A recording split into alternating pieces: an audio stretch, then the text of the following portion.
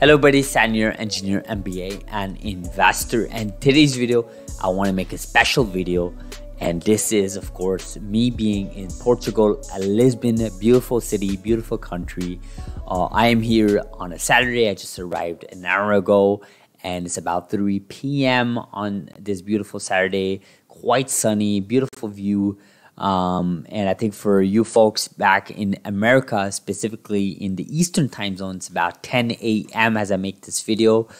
And I did mention in last video yesterday night that I was the next video would be here in Portugal, and that's what you have here. That's exactly what I'm delivering to you guys. And you know, I didn't want to make a video specifically about me being Portugal. Actually, I wanted to make a follow-up on Caribou's data. So my first video actually was 2 days ago when the data was released. I published a video. I believe I was the first and still am the first YouTuber to cover Caribou, especially the latest data.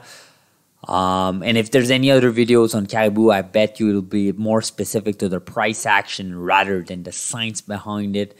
But anyways, I digress. Yesterday's video was about the public reaction, which we took a look at both sides. People saying, yeah, it's not a big deal. And the other side of the people saying, yeah, this is pretty big. Caribou's here to stay. You know, they're a serious deal. And you have to factor them in now, at least in the top 4 CRISPR companies in the space. So a couple of mixed opinions. And of course, today's video, I wanted to, you know, as I was in the airplane, the flight was about 6 hours. I was thinking about this. I mean, I was listening to podcast episodes, you know, the usual stuff you guys do when you're in an airplane jam in a really, really packed airplane with almost no space. But I was thinking about it. You know, I think it's just beautiful how far we've come in the CRISPR landscape. I remember when I first started making YouTube videos, you know, last year, a little bit over a year ago at this point, back in March 2021, we were at a certain point with science, with CRISPR, and where we are today, you know, you look at more data from CRISPR Therapeutics, more data from NTLA. Actually, we didn't even have data at the time from NTLA. We had data only from Editas and CRISPR Therapeutics.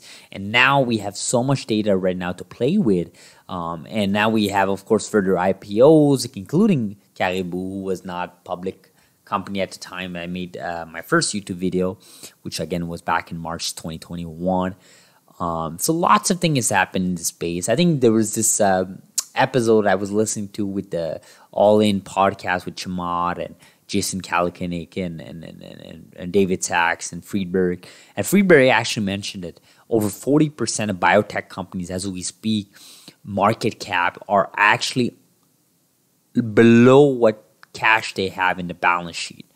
Right? Think about this, right? If you have $500 million cash in your balance sheet, in your bank, the likelihood of you being under market cap value, under that value, is actually about 40% right now. That just shows how macros have been quite terrible in this volatile market, and lots of issues. Of course, the Russia invasion in Ukraine, but even before then, you know, before that, it was the Fed rates and all that good stuff. So lots of things happening. I mean, you're living in a period where we're living this post-pandemic boom.